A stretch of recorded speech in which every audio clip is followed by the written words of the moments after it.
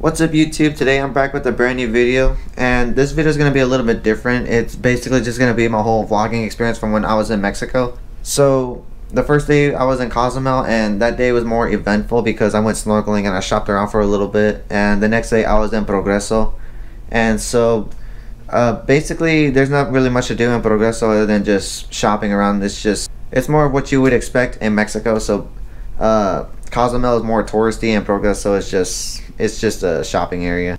But yeah, hopefully you guys enjoy my whole experience. I had a good time with my family and it was a much needed vacation. So hopefully you guys will enjoy the video. I will upload my day trip or backpack probably next week. Hopefully I've been a little busy with college and such, so just give me time on that, and I'll see you guys later.